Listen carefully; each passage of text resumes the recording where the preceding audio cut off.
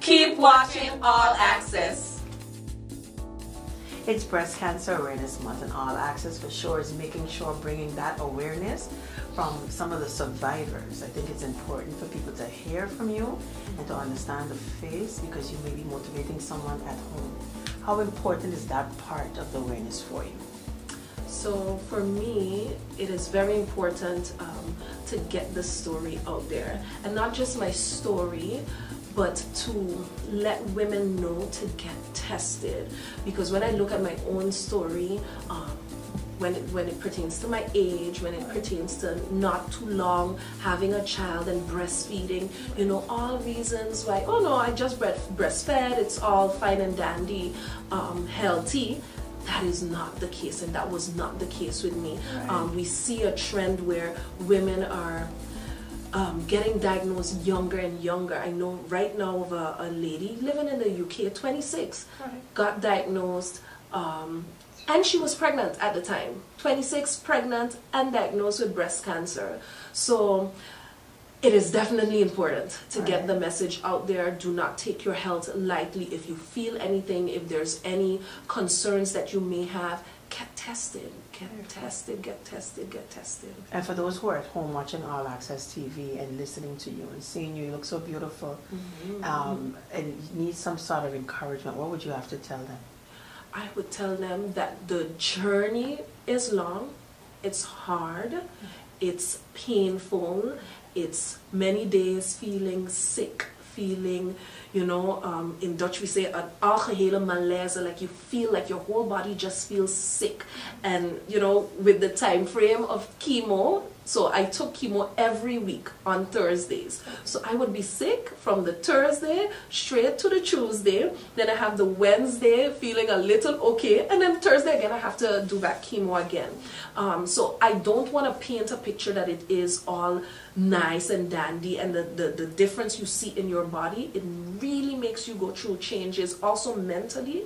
But that doesn't stop the fact that, you know, to get tested, to be aware of what is happening and take precautionary measures for that. I have a cousin as well, and she's in St. Kitts. Actually, right now she's in Trinidad, and she's doing the radiation and so forth. And I always tell her about being positive, you know, and how that could turn around illness, you know, and prayer.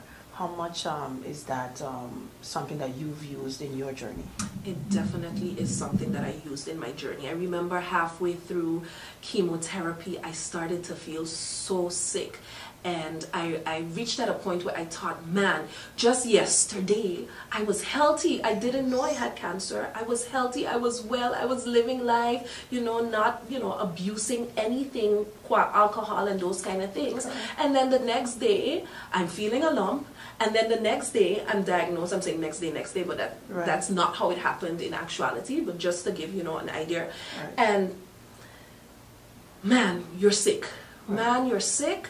And I remember in the middle having to find something that I wanted to live for.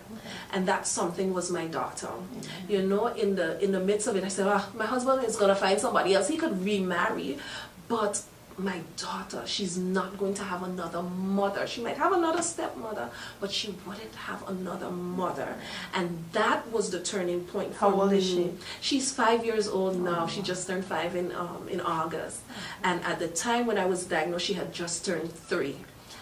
Yes, so she was 3 years old, and I'm like, oh my gosh, if I die now, my child is not going to remember me. There'll be simply pictures. She won't have any tangible memories of me when she gets older. And so that was the turning point for me in that moment. Man, okay, yes, you're feeling down. Yes, you know, 1 minute you were healthy, next minute you're sick. Your body is telling you it doesn't want this. But what is the reason? What is the reason you're doing this? And for me, it was definitely Amaya, my daughter. She is the reason that I'm here today. And she's the reason that I decided, you know, to go through with chemo, because it's not a nice experience. It really isn't. And you know, like I said, what it does to your body, it really mashes you up, not only physically, the changes that you see, but mentally, because your body says, I am tired. I am tired. I don't want to do this. What kind of poison are you putting into me? And your body literally just feels weak. So you have to make up in your mind, hey, what am I going to do? Do I want to fight this? And if I'm going to fight it, what is the reason I'm fighting this for? You know, so definitely positive mindset is what is going to take you through, nothing else. Because people will come, people will tell you all kinds of things, and they mean well, and it is well to do that. But if you as an individual don't make up your mind that, hey, I'm going to go through this, I'm going to go through this with a smile. Yes, there are going to be down days. Yes, there are going to be days that I'm not feeling well. And I had many of those days that I just lay in bed, or sometimes just in the living room on the rug, just lay there. But the moments that I did feel well, I got up. Threw on a wig, put on some lipstick, and I was out. Where was I going? I don't know, but I was going, because those were the moments I felt well, and I made use of those opportunities, you know? Awesome. Yeah. Your testimony, do you go around telling certain people? Have you actually used any platforms to actually speak about this outside of All Access?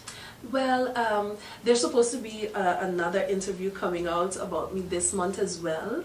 But I haven't used much opportunity publicly to speak about it. But what I have done is in my network, people that are around me, women that are being diagnosed, you know, extend an arm and say, hey, I am here. I know what you're feeling.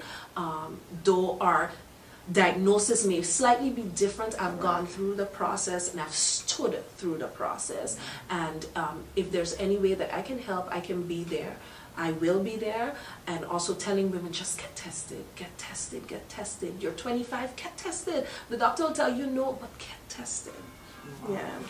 And who did you go to? That's one of my final questions. Who did you go to when you needed that air? Was it a foundation? Was it a person? Was it church?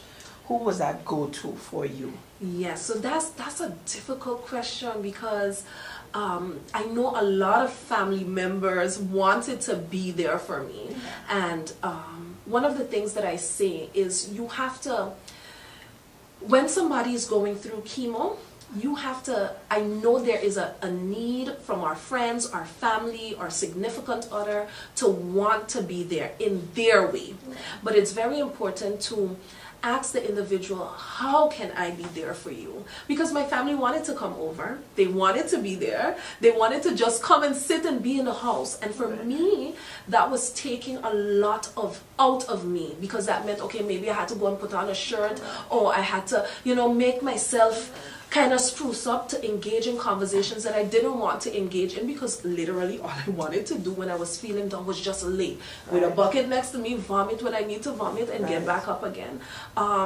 So yeah, going to somebody, I don't know if I went to anyone in particular, but I know that I always kept an open line of communication. Like, this is not taboo, this is what I'm going through. I let everybody know in my circle that, hey, I am diagnosed, I was diagnosed, and you know, I'm starting treatment. I sent out general messages, hey, treatment is starting now, this is the report that I got, this is what is happening. So to say that, you know, I reached out to someone in particular, no, but because that's not what I needed. Correct. You know, that's not what I needed. What I needed was to just be not left alone, because you want a community, you want people there for you, but I didn't need the people around me constantly. Correct. Yeah. Correct.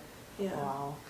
But you can just look at the camera right now and send a message to anybody at home who needs to hear your message. Yes. So I would like to tell you, this month is Breast Cancer Awareness Month, and October 31st will be the 2nd year since I was diagnosed. So I was diagnosed 2 years ago.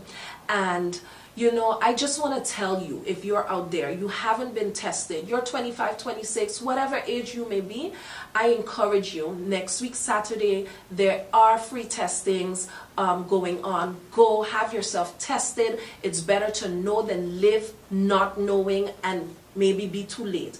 Go out, get tested, and it's a journey. And if you are tested positive, there's a group of women that are here for you. There's a group of women that have gone through this process and are willing to just sit by your bedside if that is what you need. If you need just a listening ear, we are here for you. Get tested. It's serious.